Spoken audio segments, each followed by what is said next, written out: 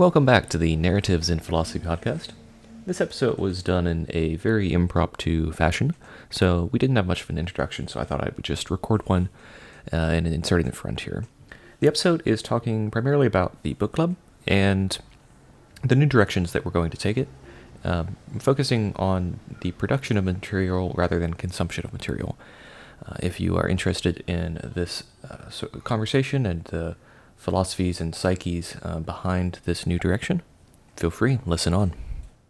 Not all of the books that we go through I find to be benefiting the areas of the psyche that I want to grow in. And so, on the other hand, if we flip that around and say, okay, what if we produce things rather than consume things? I say, yes, I could produce anything, even if it's a topic that I don't necessarily need to learn very well myself. If I think it's something that could be beneficial to other people, of course I want to produce that. And so that's where it all starts, producing. Production, so you think of the three levels of Costa's levels of questioning. You've got at the bottom, you've got define, describe. Second level, you've got processing questions. Yeah. And then the third level, you've got off the page. So we're really taking it off the page. So I thought about trivium, and I thought about how that was kind of posed as a class, a course system, classical education enhanced sort of thing, and thought, well, this is along similar enough lines. Why don't we bring it in? Why don't we call this some sort of positive perspectives trivium? And the vision was basically that we communally produce the content that we would want, high enough quality content that it could be on the book club. Sure. That we would ourselves maybe see these videos as good courseware, as an alternative to the books we've been reading. Yeah, I mean, obviously, the courses will probably have to be based upon some primary and secondary and tertiary source material. So, we will still be reading. Yes. What's interesting about this that is the thing. It's even more responsibility, and that's the one worry I had. Absolutely. Was that there will be some people who will probably be even more disillusioned with this. And we are waiting to see the fallout from that, I think. Yeah. That's exactly my thought as well. Yeah. As far as research is concerned, I do research every day as part of my school.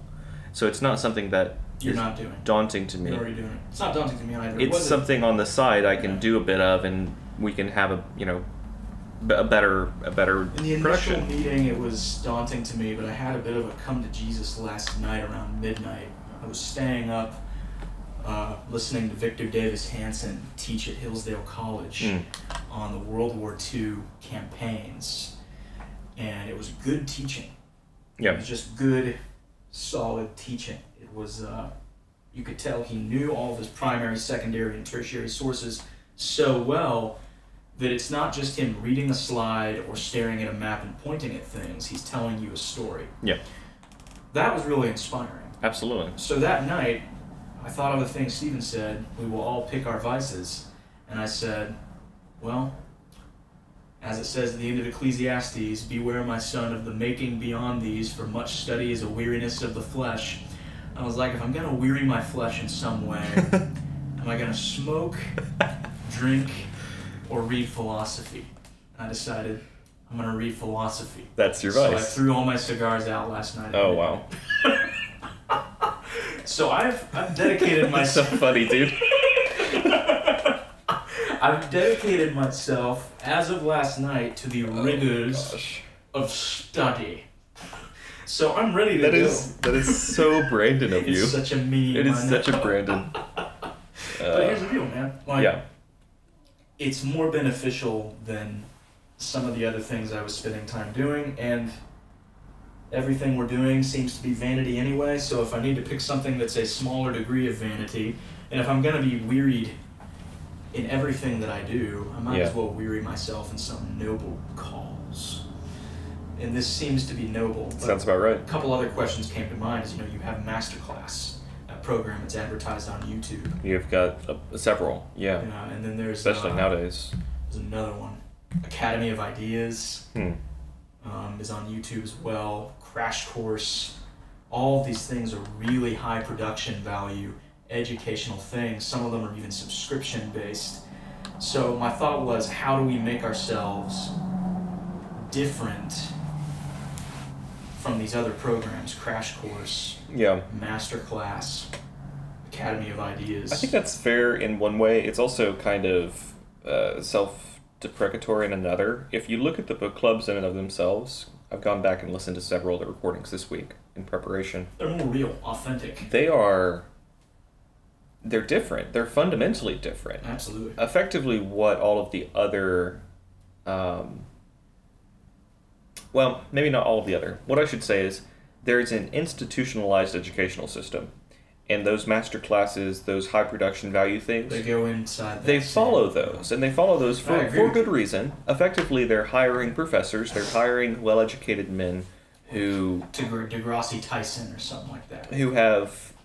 Who are part of that system in some way, that intelligentsia, that public, university system. Yeah, and that is something that I agree with you wholeheartedly on, because what I think makes the book club so singular in this marketplace, if you will, is the personal element, the interlocution, the discussion, the lively debate. I think as much as that dies, the book club dies. Very likely. And it's not even necessarily the books we read. That's very informative as well, It has nothing to do with what we read almost. It's, are the people going to get together and have a discussion? Yeah. And that's so rare today. Like, that was how we started. I was listening to our very first video last night, and it was such a meme. Our 23-minute introduction to positive perspectives. Yep.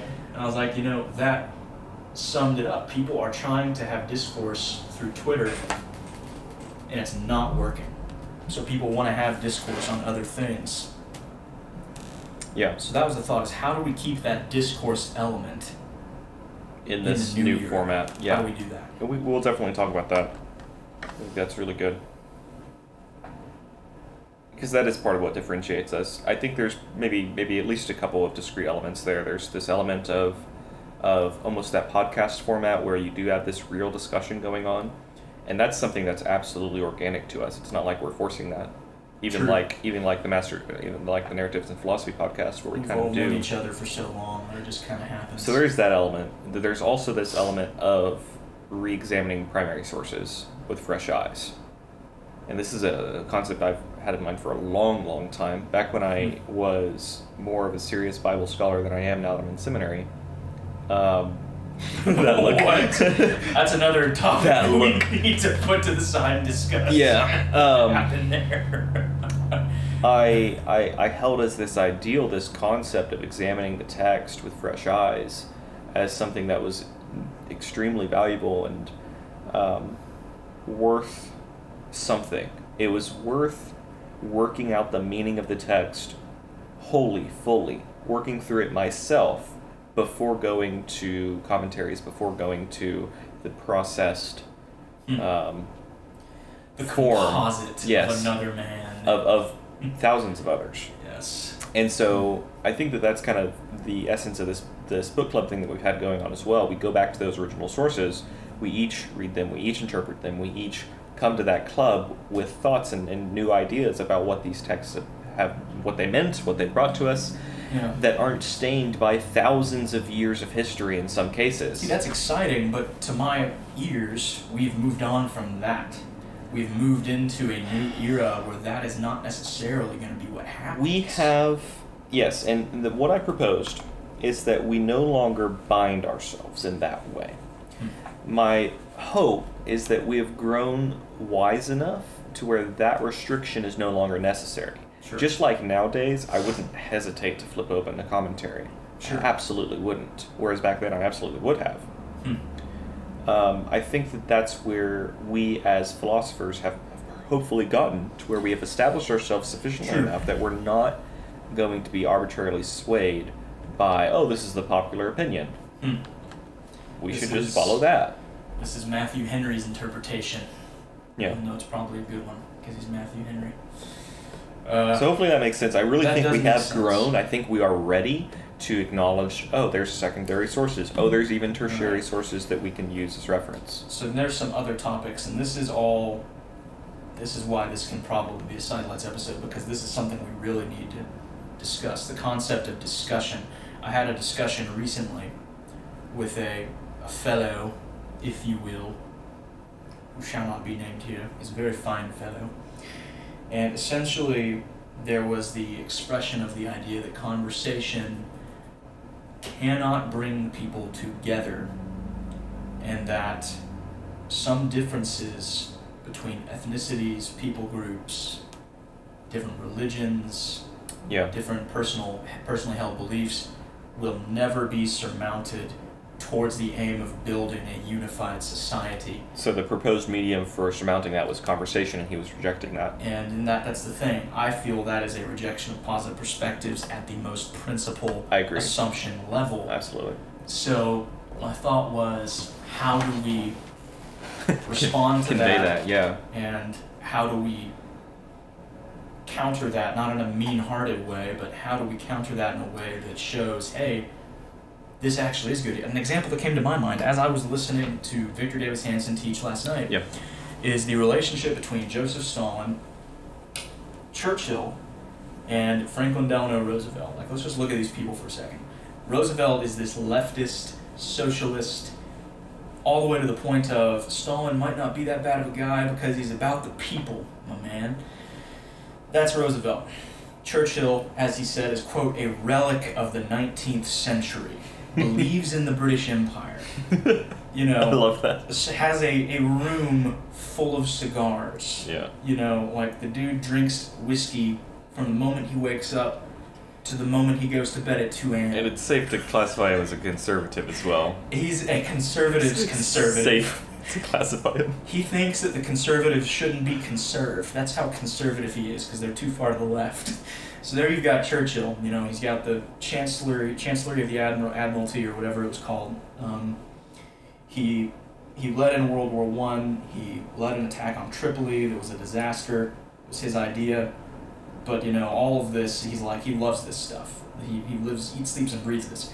Meanwhile, Stalin is watching the beginning of World War World War II, when he's got this treaty with Germany, and watching Germany and all of the non-communist powers destroy each other, and he's loving it.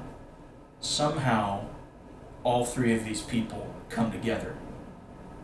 And there's probably many different opinions on how that happened. Maybe it just happened because, quote, fate brought them together. But I mean, like, what does that even mean? Yeah, fate brought them together. They came together because they needed to come together. That doesn't give us good enough of a reason.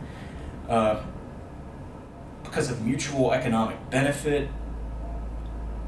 Well, all of this presupposes conversation. They sat down in Iran at one of their first meetings and had a conversation. They sat down near the end of the war in Britain or New York, I forget, or on the Potomac, I forget where, and they had a discussion, and they planned how this was going to go. And somehow they stayed together and I don't think that the argument that they just needed that to happen is enough. And if you want to say that, fine. We need to discuss today. Right. Like, look at the world. So I don't know. That's my argument, but maybe you can come up with something else to tack on to that, or something. Yeah. That's not so much an argument as it is a quintessential example. Like, what you've provided is basically an extreme, you know? Sure. A very extreme example of the power of conversation and its use, its function. I mean, fundamentally, I've had a philosophy for a long time that it's really just in relation to Christians, but it's maybe good enough for this example, or for this purpose, that any sane, like psychologically sane Christians, given enough conversation, can come to an agreement about absolutely anything. And so the premise here is each person in their minds are built up by what I'll call experience and experiences. And these experiences can be conveyed in conversation. And so this is where most people would attack the argument. They say, no, experiences can't be. I'm saying, yes, they actually can be given enough time. So I'm saying that the medium of conversation is actually expressive enough to convey experiences. And if this is true, that's just highlighting the whole Yeah. the purpose of conversation here. And so when I say they can agree about anything, I'm like, okay, if one person's experiences are flavoring their views towards one particular side, and a different person's experiences are flavoring to the other side, perhaps given enough exchange of experience between them, they will both understand where they're coming from. Like, this is very common speech now. Where are you coming from? How did you get to that conclusion? You know, and actually understand each other and thereby come to some sort of agreement. Whence came you and whence goeth thou? Yeah. Well, so then there's another thing to tack onto this that just came to mind as you were saying that. One of the assumptions that prevents this from being possible is the assumption that blood, and that word is chosen very specifically, blood, ethnicity, blood and iron, I could get to that, yeah. whatever you want to say, is the thing that sets people against one another, and that because you are of a certain blood, it's in your DNA that you will be unable to work with someone else. So that's the thing, is taking it beyond the Christian. I can't. So that was my old philosophy. This is something that I've had for a long time. Almost no one agrees with it, and so I've just left it there. Well, it makes sense to me. So at least one of us here, I agree with you. That's nice. So take it beyond that then to people in yes, general. to people in general. This is the hard part. perspectives. This is the hard part. So, where I go, where I have to go here, is something along the lines of the image of God. Now, this is taken from Genesis, where God creates man in his own image, and effectively instructs man to bear God's image. And what this is meaning, in a very simple way, is to say that God, as creator over creation, puts man as ruler over creation to point back to God and say, like I rule, so God rules. Like God loves, so I love. Like God is, so I am. And this is effectively the spiritual quest, the motif, the actual essence of what it means to be human by a Christian worldview, and sheds so much light on our desires, on our thoughts, on our beings. And if you are a Christian, and if you hold that Imago Dei in all of its theological weight, you could very easily agree that conversation to some extent can bring people to some commonly held ideas. If you aren't a Christian and you don't believe that, we have a little bit of a problem.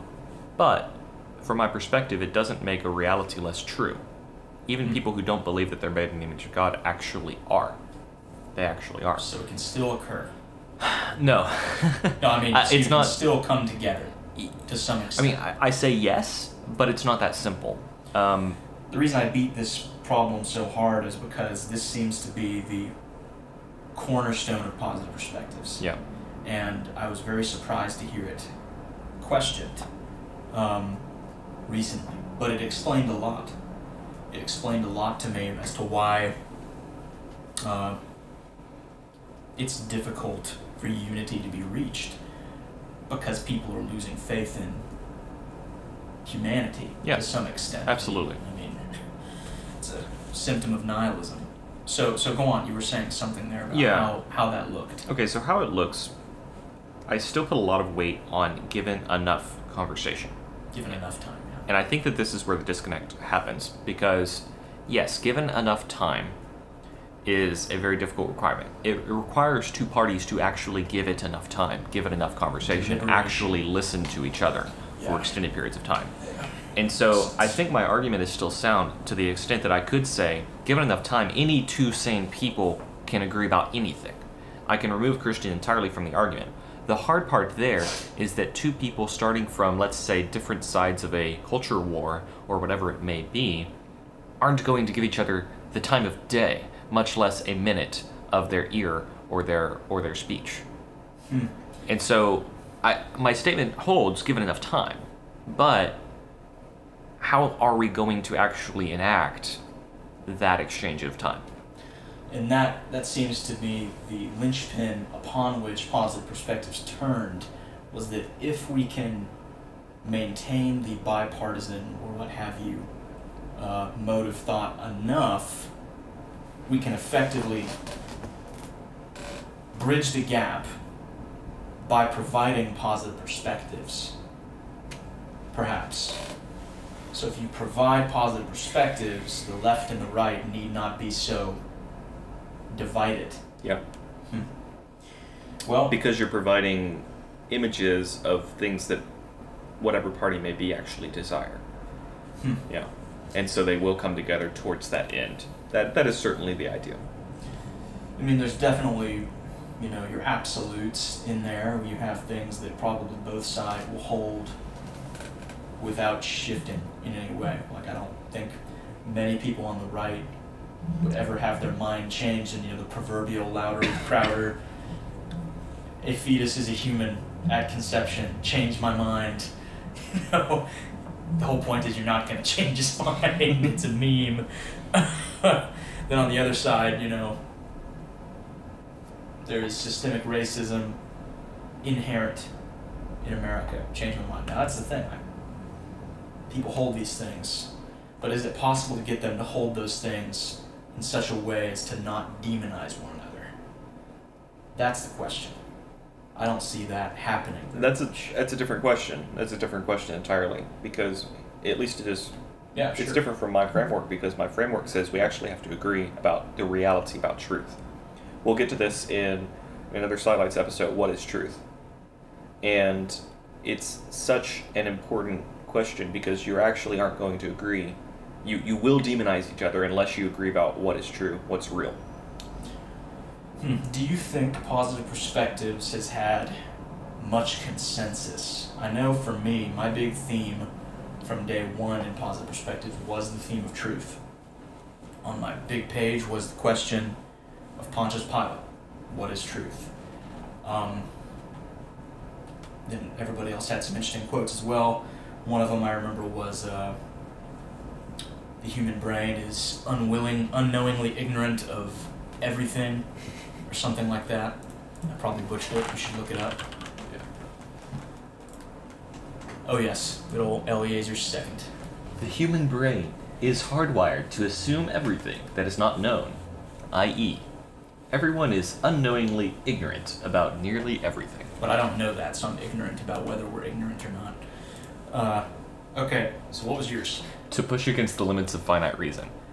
And I will say, I wrote that when I was 11 years old. Ooh. Oh, man.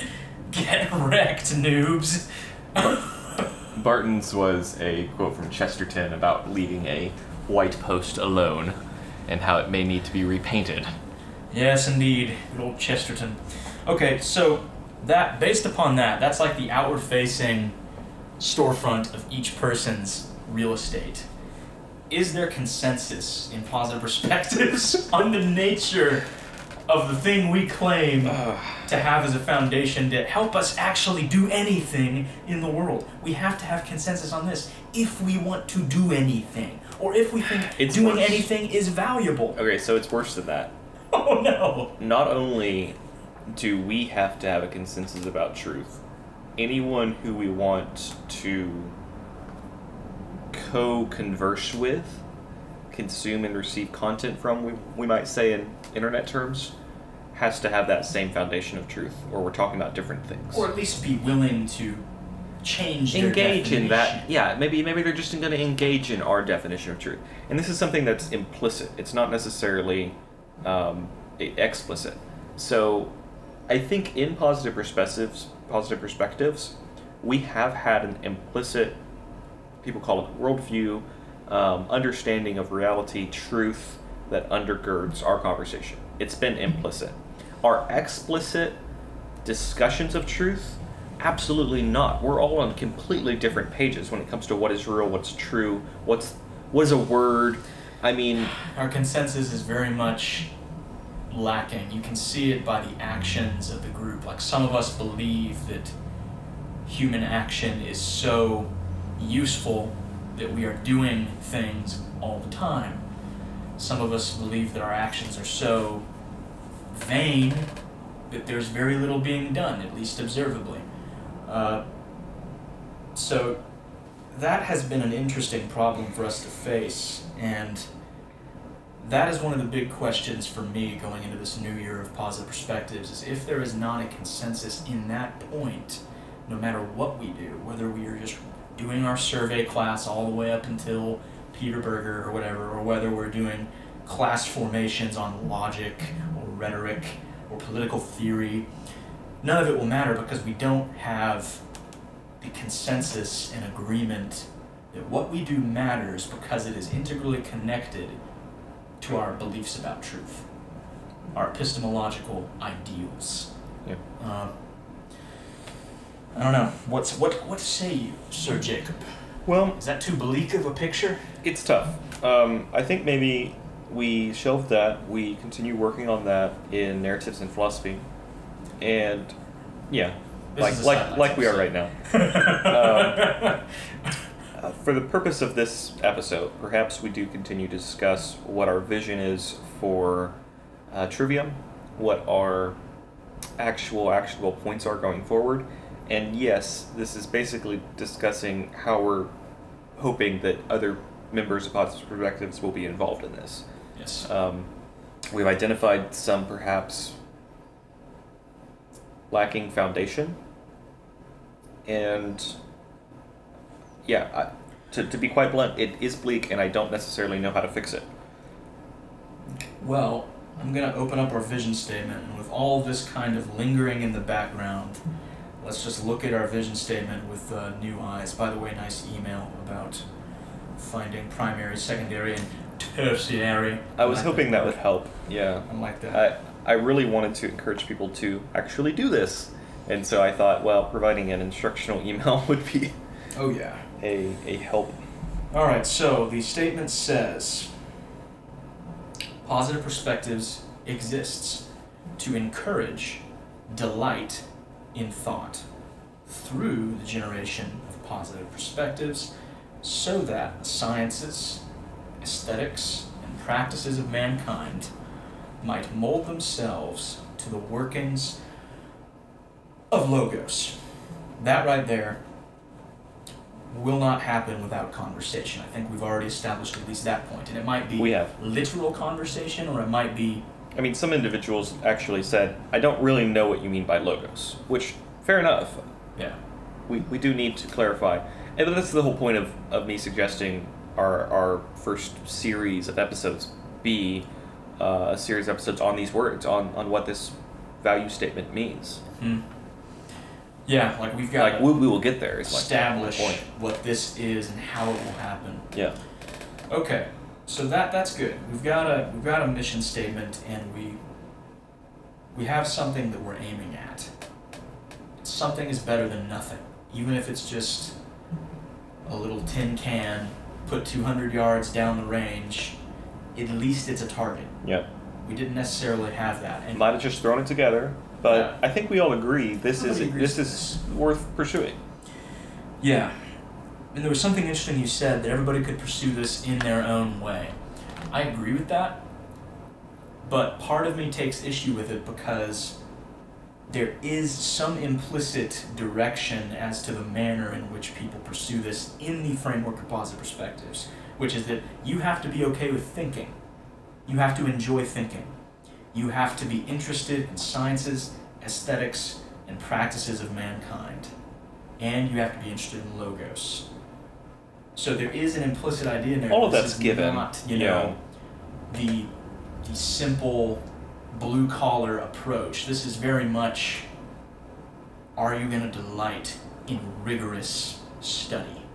It's true. I don't know. That's just the way it falls on my ears. Maybe that's not correct.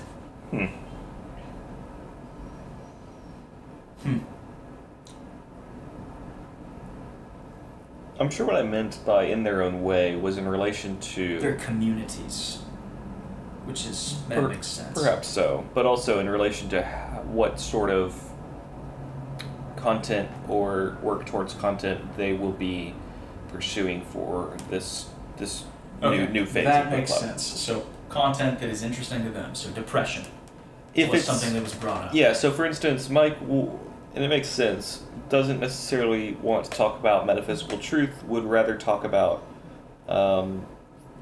things that plague the human condition.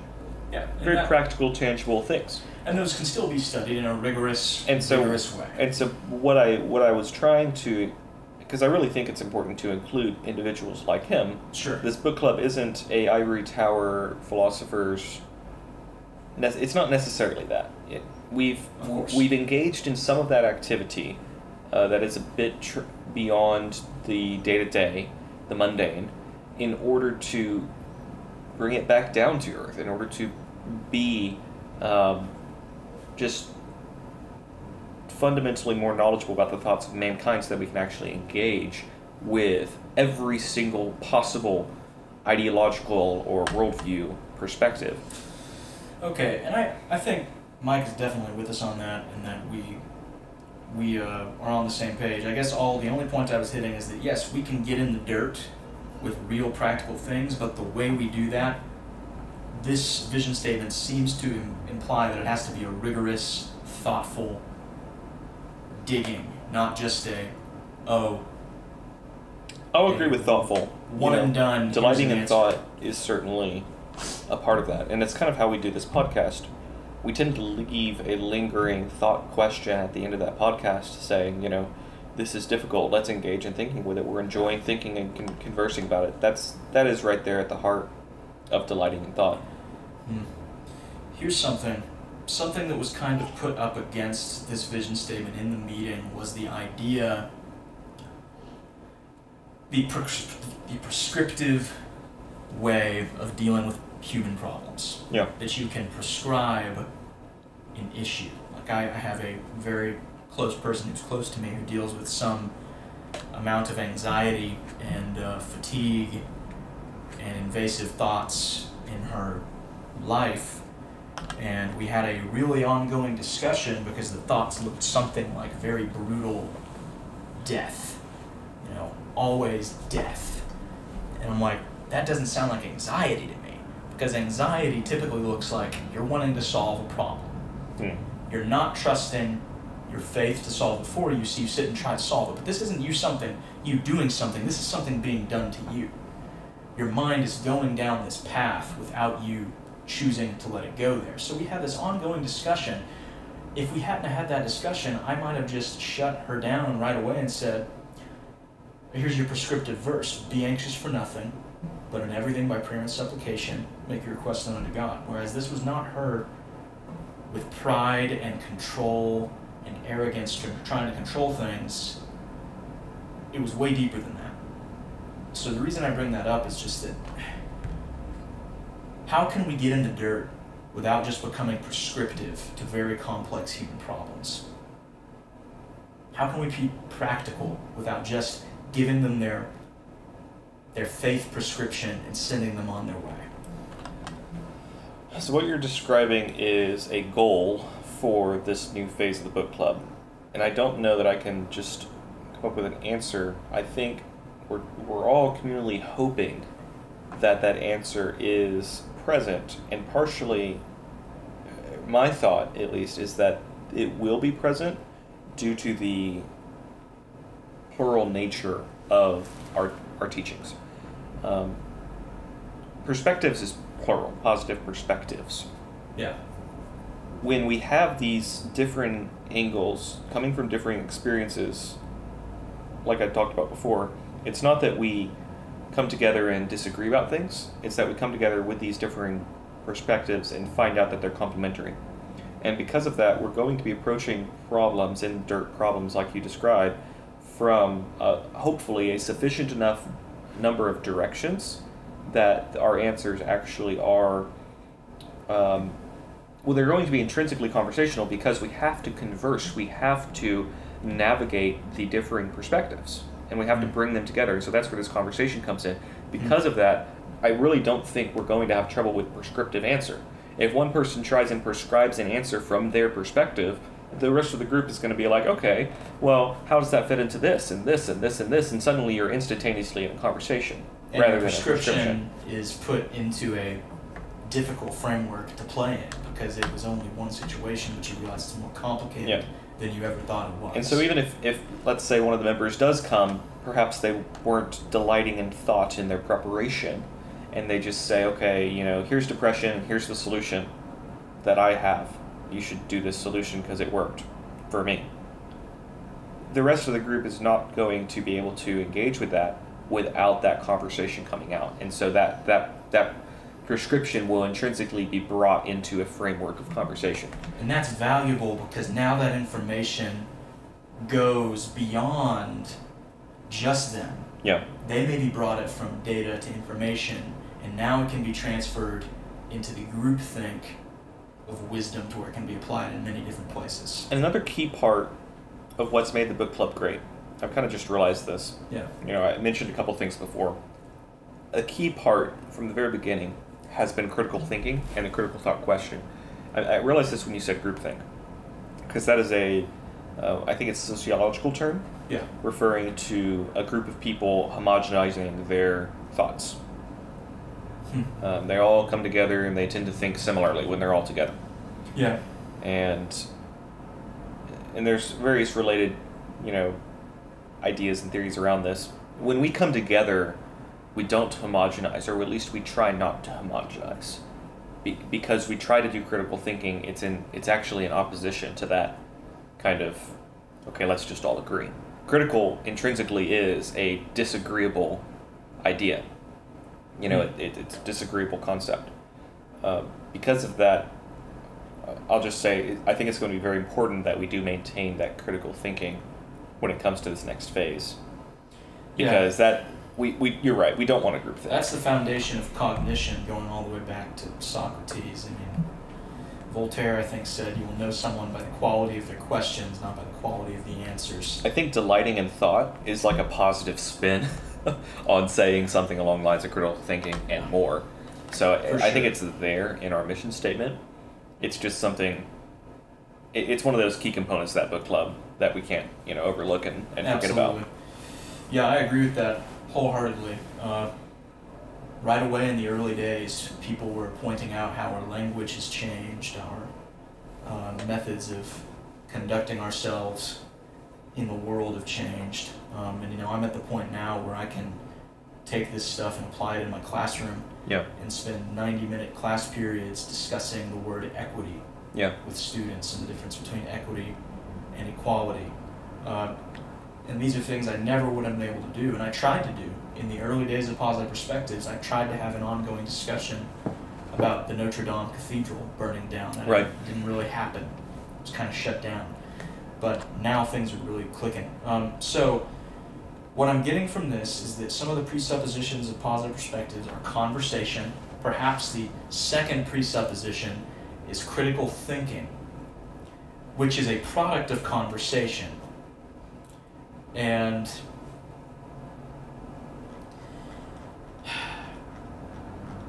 the third word that comes to mind is community. Is that Positive Perspectives is a community. Yeah. And that there's at least two elements to that, right? There's this concept that we've all been friends, and we are friends, and many of us for a long time. Yeah. And because of that, we're bound to each other in some way. Yeah. But there's also this concept of mutual respect. If someone does come into this club, and we've had new members, people who haven't been friends with us for so long, come in, we give them that communal honor. They're equal part in that group, in that community with us. They can ask their critical thought question. We've had a couple of meetings where individuals who literally just come one time have come, and I think we've been very fair to them. They've had a very good, respectful and community driven meeting then. Absolutely. Yeah, there's some on there. I know Nathan showed up at one point, David showed up at one point. It was really good. And we had some other people as well. I think Kevin was one guy. Yeah. So we've got critical thought, conversation, community. And now it's almost like we have a fourth C that we're adding. Creation. And I really like that one. Yeah. And it's almost as if all of these build the next one. Critical thought probably is a better first one. Critical thought builds conversation. Yeah. Conversation builds community. I could see that. Community builds creation. So I don't know. It's almost like all these things are dominoes in a chain. The only thing I see being a barrier and something that creates nihilism in positive perspectives is if we don't agree that thought is delightful and a gift from God, and if we don't agree that conversation can't fix any of the world's problems. So back to that, yeah. So you effectively started this conversation by saying, hey, my engagement with philosophy even is a vice, but it's better vice. I will do that one instead of just other ones. Any of the other things that I can do, yeah. And I think the group, at least in their own ways, is in agreement with that it is a vice. And because of that, we certainly are going to have some kind of problem with some individuals not wanting to actually engage in that. Now, I think it's a creative, I think it's good. You know, I could say a whole bunch of things about it, but that wouldn't necessarily change that implicit, intrinsic bias concept that this is actually a vice. You know, we've encountered this since the very beginning of our book club. We invited one member to the book club who said, no, that's a bad idea. You guys shouldn't be, I'm not going to be engaging in philosophical, conversations with you guys, or philosophical readings with you guys, because, we don't need that philosophy. We have a Christian philosophy. It's better. Yeah. Wow. So, and it's the same thing, right? That's the big thing, is how do you... This is almost a deeper wing of the prescriptive thing we discussed earlier. Is that's a thing that needs to be answered for more common ideas to be held, for more agreement to be built. So I think, how do you answer that? I don't think you and I agree with that. No, we don't. But how do we answer it? My answer was the book club pitch in the first place. Hey, listen, we need to understand the thoughts of man in order to act. Like, personally, it's a fulfilling thing to be able to look at anyone, listen to them a bit, and say, oh, I've encountered that sort of thinking before, and maybe it's not even explicit in my mind. Maybe it's not, oh, this was a stoicism thing. Maybe it's not even that clear. But when I listen to people, it's like I can relate, I can understand, I can be sympathetic, empathetic, even. So the response of the person... That's my response to it. Yeah. If we don't engage with all these different thoughts, then we're failing to engage with the world sufficiently. The counter-argument might be, think not of what you will say, for God will give you wisdom in the time when you need to speak. There's like a book quote in Acts. Let's get the actual quote.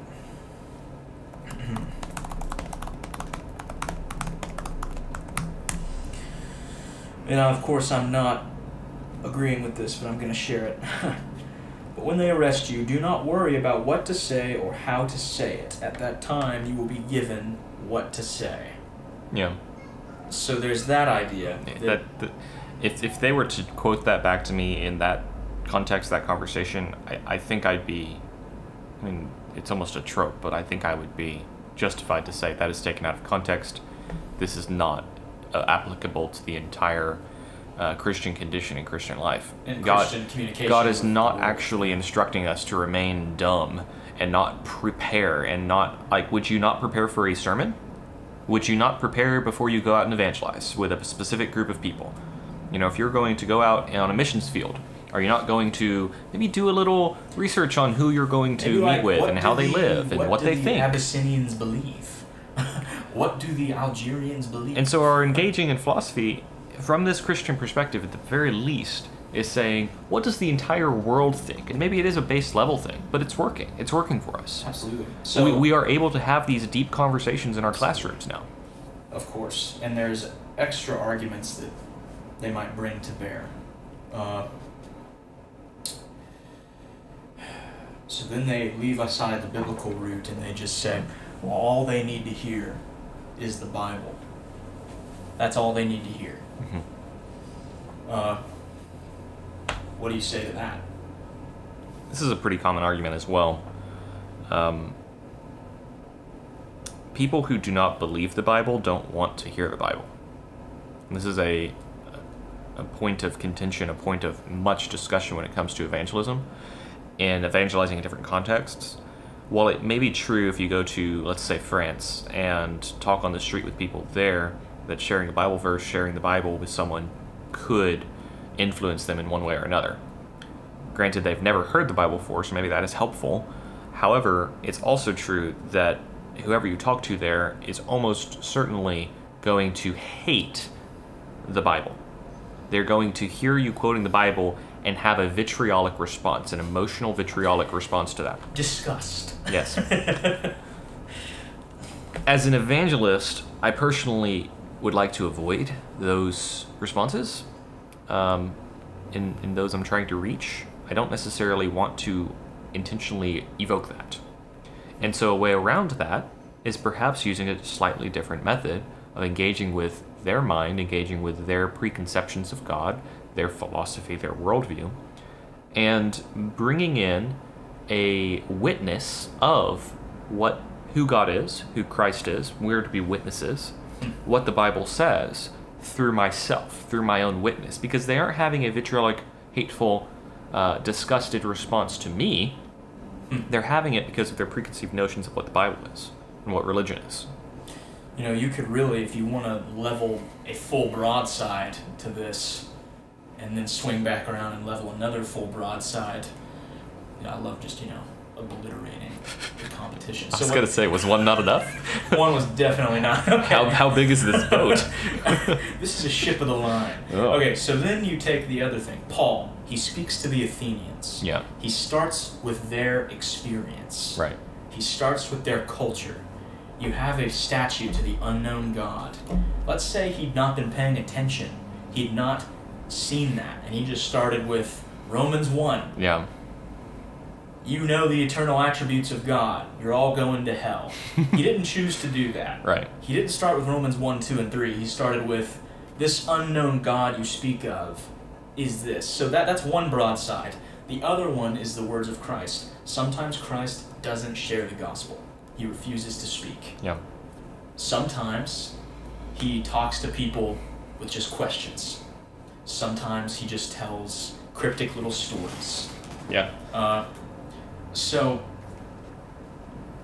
in some ways, he's the quintessential troll. Bless his name. But you see, I see Christ and I see intellectual work going on there. I see this amazing intellectual, philosophical engagement, all of the wisdom of Solomon, and infinitely more in what he's doing. And it's not just a simple John the Baptist, repent for the kingdom of God is at hand. Yeah. And we're called to not walk in the way of John the Baptist, we're called to walk in the way of Christ. So, this is all very religious, and I know we're in a philosophy podcast, but here's the deal. Positive Perspectives was founded on some ideals. Those ideals have certain attacks that are leveled against them, and I think they need to be addressed. So, that's my address to it, is the broadside of the person of Paul, speaking philosophically to the Athenians on their level, and the person of Christ who uses all manner of tools, not just the Torah, all manner of tactics and ways. I think that's fair. I think that's really fair. I mean, of course I do, but yeah. There's probably other examples too. I mean, like the response from these individuals who don't want to engage with this stuff because it's tainted or whatever it may be is just, it's putting their heads in the sand. It's hiding, it's running, it's not, there's nothing Christian about it. It's isolationist, So, just to be really blunt about it, they don't have a leg to stand on when it comes down to it. And I've always said that. I think we've articulated the various reasons why that's true pretty well at this point. Yeah. Well, you and I obviously have successfully group thought. So now my next question to you. How do you see this lesson plan format? Yes, that's really what you wanted to talk about, I know. How the heck is that going to work? Who is our audience? Is the book club itself almost like audience 1.0, and then we draw a circle out from them, and the whole internet or YouTube is the next level of the audience? Who are the students? Can anybody who's not presenting at any given time also be considered a student? Like, what do we think of? Yes, and I saw you just look at your watch. It's hilarious because we've not even started on the stuff we planned. It was My light was blinking. I just thought I would check Let the it phone. be known, folks who are listening at home, this was not even a planned discussion. We have I have like 12 We have pages of 7 notes. other planned discussions for today. This was not one of them. So, this is exciting. Yeah, we're gonna have a good day. It's gonna be We're gonna have good. a really Okay, good day anyway, until as 8:30 you p.m. were saying. Yeah. Okay, lesson plan. Yes, yes, and yes. I think the optimal way to view it is perhaps, I've suggested so many things here, and in a way we kind of are doing that groupthink thing where that first idea is ruminated on and it seems good to the group, so we just kind of move forward with that. Okay. So I'm a little concerned. I would like some more input from the others in the group when it does come to this lesson planning stuff. And that being said, I don't disagree with myself. That would be a lunatical. Lunatical? Lunatical. We're going to go with that. Oh, we are Shakespeare, Oh, y'all. dear. Making up words. It's good. Lunacy. That's probably right. Anyways. Lunacy. So I don't disagree with myself. I think that what I have proposed is a working model. I think it's something that would work. We could make it work. As far as the audience is concerned, it's probably optimal to consider our group, the other members of the group, each an audience member from your own perspective. Yeah.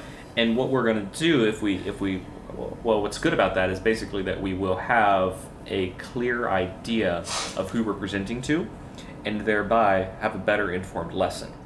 We're not throwing out this massively broad net like the public education system may do, and try and dumb it down to where a 2-year-old can understand it. Everyone can pass. Yeah, we're not doing that. We're saying, okay, Jacob to Brandon here. Here's some interesting things that I can tailor to you, and Jacob to Jonathan here. Okay, Jonathan, here's some interesting things, and so when I have this set group of individuals who I'm talking to, it's actually better for conversation. Who would have guessed? So an example would be you decide to teach a 6-week lesson on logic and the processes thereof. Not an example. No. That's not an example. That is not what I ever had in mind. Really? I want to take this group teaching idea to heart. I think that every episode we do is taught by everyone to everyone else. Oh, wow. And so every individual of the group is contributing to this episode, to that lesson. That's what I really have in mind, and I believe it enough to where I'll push for it at least a bit. I mean, that's on John Hattie's framework that I showed you. Reciprocal teaching is very high up there on the list of effectiveness. Yes, so what this will do is bring everyone to that conversation, everyone to that lesson, very, very prepared. And it will hopefully, it will make our conversations immensely fruitful. Because then they're not a vessel to be filled. Yes. They have to You're see coming themselves full already. as a flint ready to light the fire of everyone else. Right. So that completely sets the standard so high that there's no room for anybody to show up and be lackadaisical. Absolutely. No room at all. Now, I'm not sure what it's going to look like practically because I thought the logic class example, I mean, we could still do logic. I would love to study that, but Yeah. I guess I'm just not sure of what the meeting structure will look like now that everyone's ready to teach. Right. That- And we can talk about that too. So we're moving from a book club where we had one leader and everyone else might have contributed a little bit. And it's a might have because for the most part we never really did bring pre-thought out critical thinking questions like the original model suggested. We're moving away from that and we're saying, okay, everyone is coming as co-leaders, and maybe we do delegate one as the planner. Kind of like we have for this month, we've said, okay, Brandon, hey, you've had some experience in teaching. Could you put together a lesson plan for us? Sure. So maybe there is a facilitator / leader, and everyone else is just leader, something like that. Sure.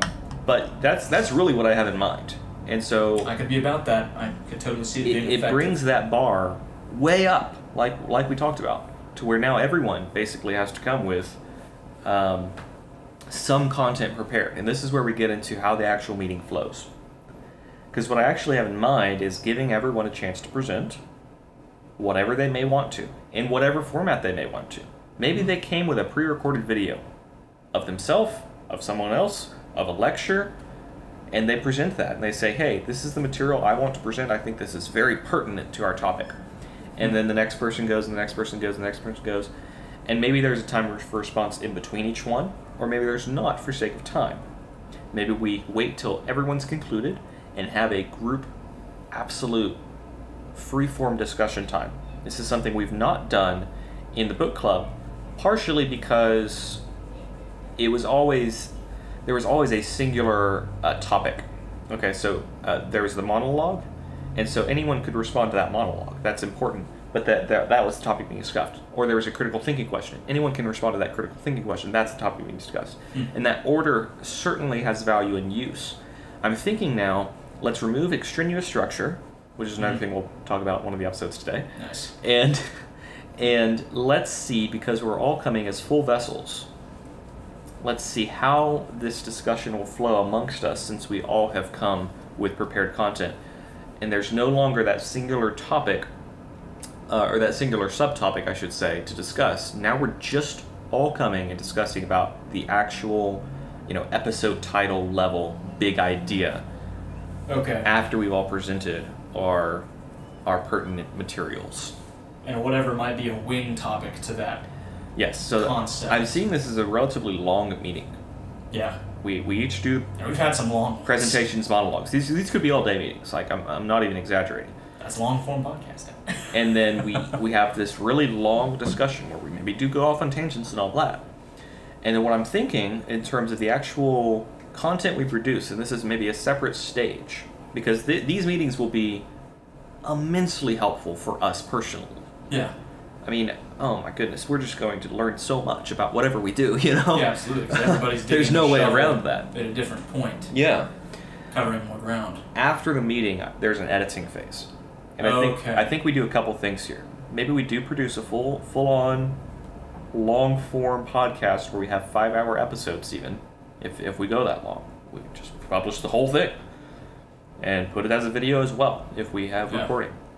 But then additionally, I'm thinking we edit it down into a bite-size, YouTube-esque video of some feasible length. And that could be an hour. That could be 10 minutes. The 4 presentations that maybe lasted 30 minutes or something. It could be portions of the presentations plus a bit of the conversation. It could be whatever the editor / the group agrees on. It could go any direction.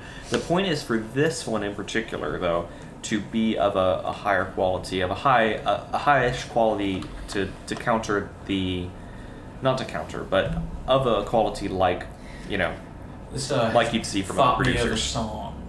Oh no. From Handel's Messiah. Will you sing? Refiner's Fire. Ah. And he shall come to his temple and be a refiner's fire. This will be a refiner's fire. Oh, yeah. Man.